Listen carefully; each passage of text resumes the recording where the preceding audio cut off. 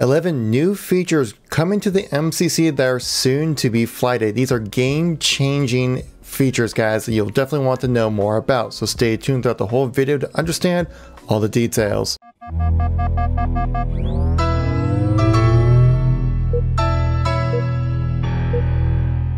How's it going, everybody? It's Kevin here once again, giving you another news and informational video when it comes to Halo. If you like these kind of videos, make sure to tap that like button. Let me know you want to see some more content like this. Helps more people get a chance to see this video, to stay in the know with everything going on with Halo. If you want to stay up to date with everything going on with Halo, make sure you tap subscribe to keep yourself updated with everything going on in the MCC and Halo Infinite. So let's get right into the content here. So in the recent August development update, we got a big list of everything that's what's going on with the MCC and some new features that are going to be coming into the game that are going to be drastically changing your gameplay experience. And I think in this video I want to consolidate them all into one video to talk about them all individually in detail and how impactful each one will be. So the first thing we're going to talk about here, guys, obviously is crossplay between Xbox and PC. That's actively in development. They say that they are looking to flight this pretty soon. This might even be thrown in with the Halo 4 flighting as well. That should be coming relatively soon. This kind of goes without saying how impactful being able to merge the two populations together. It's going to be absolutely huge, as the community has kind of figured out roughly the numbers between the Xbox community and the PC community.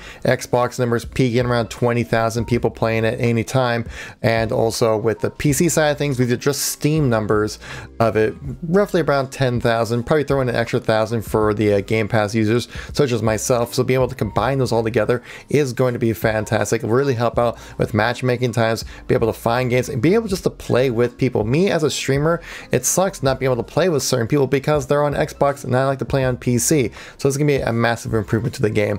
Though with bringing console and PC crossplay together, this does bring in another feature, which is number 2, input-based matchmaking, which is going to be a very important thing to take in consideration, as there is an advantage between playing controller and PC, as controller does have pretty strong aim assist, and also how the game fundamentally is designed to be played best on a controller. So it's kind of understandable when you try to bring these games that are pushing 20 years old in some cases to play just as well against a controller versus mouse and keyboard. Yeah, I can understand there being some issues right there. So the way they're going to be looking into doing input-based matchmaking is by doing it on a playlist by playlist basis and kind of just fine-tuning it from there, really. They mentioned game modes like Infection and Firefight.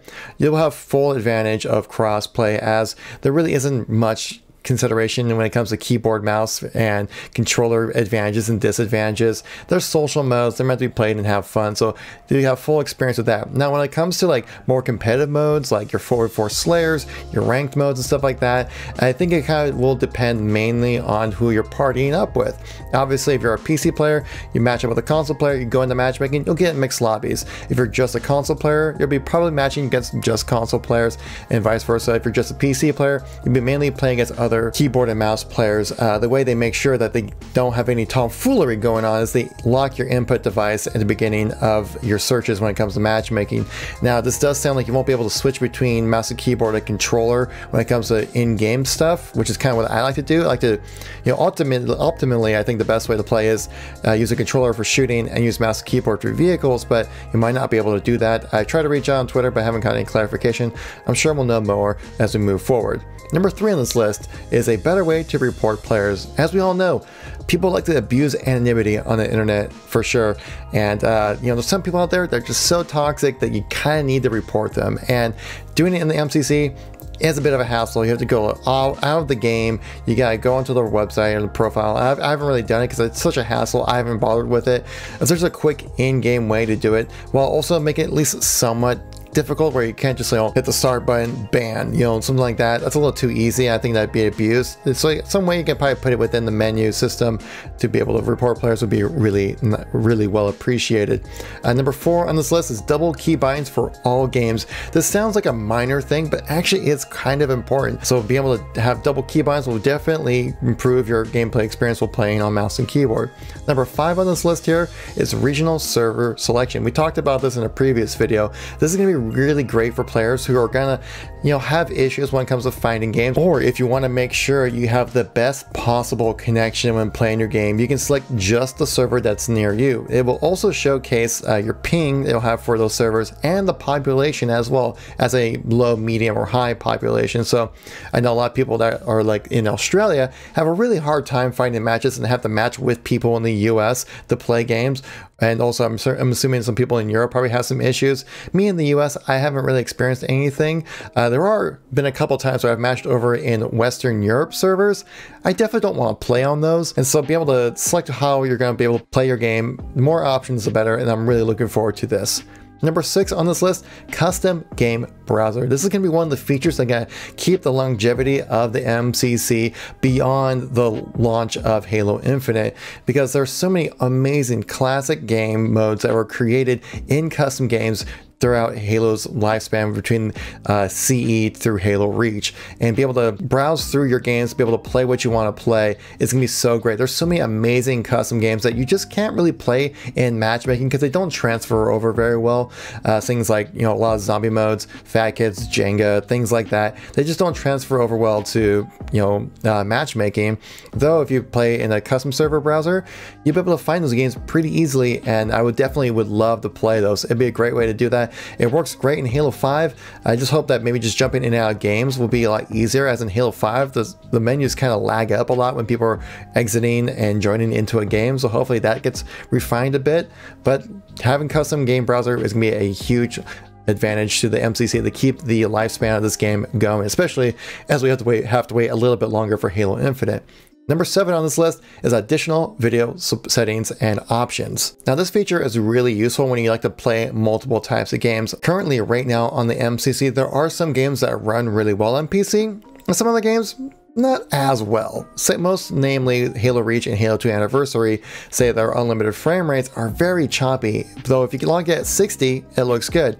But there are other games like CE, Halo 2 Classic, and Halo 3, and soon to be ODST. When you're playing those games on unlimited frames, it's great, it's fantastic. I love playing those settings, but I don't want to have to constantly keep switching back and forth between my video settings for each game. So being able to choose your video settings for each game would be really nice. It doesn't say each game, it just gives you additional options.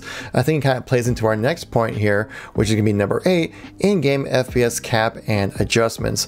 Obviously, you don't want to make your system work harder than it needs to when it comes to playing, especially as me as a content creator. I like to stream, and I don't need any frames above 144 refresh rate of my monitor.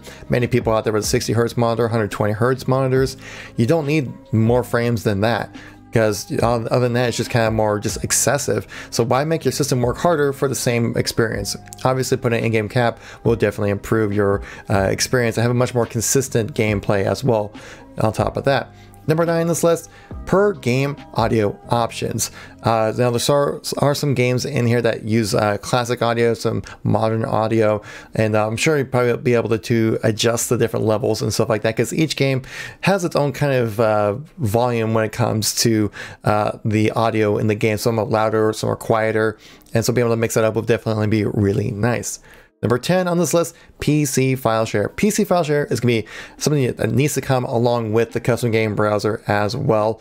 Those kind of need to be tied together, just because obviously the PC file share is evolving well with custom games and also other kind of social aspects when it comes to Halo, and bringing that to PC will definitely be a really great feature. And lastly, number 11 on this list, view model adjustments for all games. If you don't know what I'm talking about, essentially what it is basically when you're playing on, say, centered crosshairs in Halo Reach, the gun takes up a lot of your screen.